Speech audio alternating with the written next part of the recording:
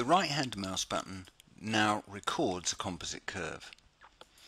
Simply select the track, right click to save it.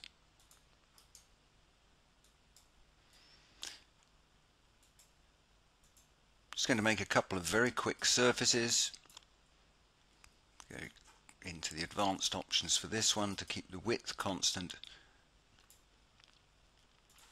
And now cancel the form. I'm next going to create a fillet surface. Again, simple right click to create that fillet. This makes constructing multiple fillets very quick and simple. It also works on the draft surface form. So for example, I'm going to create a draft surface, angle of 10 degrees, select the fillet in the middle and 10 degrees on that one as well.